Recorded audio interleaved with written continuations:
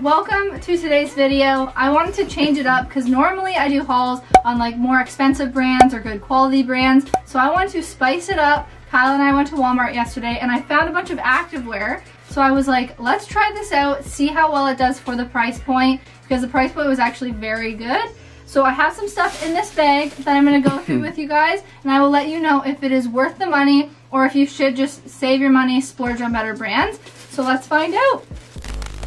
So the first pair of shorts that I got were these cotton biker shorts. They were really good length and they rang up at $14.97, which is a great price. However, the things that I didn't like about them was the waistband. I felt like it was kind of cheap. It wasn't compressive like in the stomach area, so just with the waistband kind of sucking you in, I just felt like it wasn't very flattering. Number two, the camel toe was very bad, so like don't recommend hiking them up in any way. The things that I did like about them though, they were pretty squat proof, which I was kind of surprised. And the bottoms didn't ride up on your legs, so where they were placed when you put them on, that's where they stayed. So overall, impressed for $15, but like they aren't the best things I've ever tried on, if that makes sense. Okay, so the next thing are these core cycle shorts. So they're a bit longer and they rang up at $14.97 as well.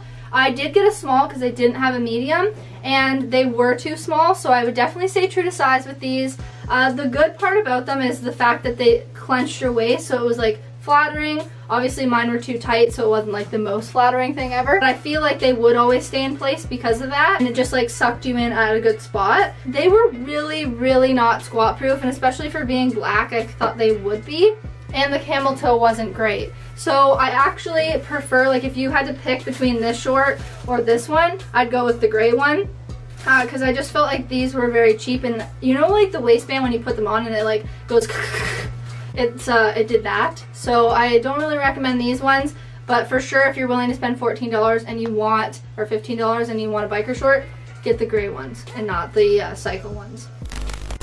So the next thing I have were these leggings. So I got them in a medium, so they were my size. They rang up at $16.97, and honestly, like least favorite thing, I felt like they were really cheap. Definitely see-through. Camel toe was bad. Like there wasn't anything good about them, and they weren't compressive, but I found like the waistband, either it makes or breaks a pair of leggings, and these were really bad. Like this one, I wish like, no, I can't make it. I think I already cracked it all when I put it on, but like this is my size, so it was kind of throwing me off that they were like so cracky and like very thin. Like as you're putting them on, you could see the light going through like on your ankles, so that's usually how I know they're definitely not squat proof. However, for double the price, I feel like there's so many other brands that you don't have to spend $100. You can literally spend $30 and you can get like a really good pair of leggings that won't fall down and have no issues with camel toe and things like that.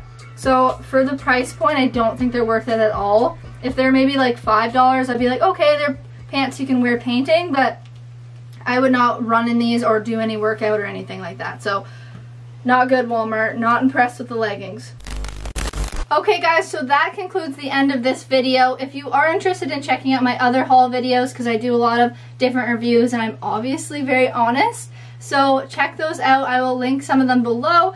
If you haven't done so already, subscribe to my channel, like this video because it really supports me, and I'll see you in my next video.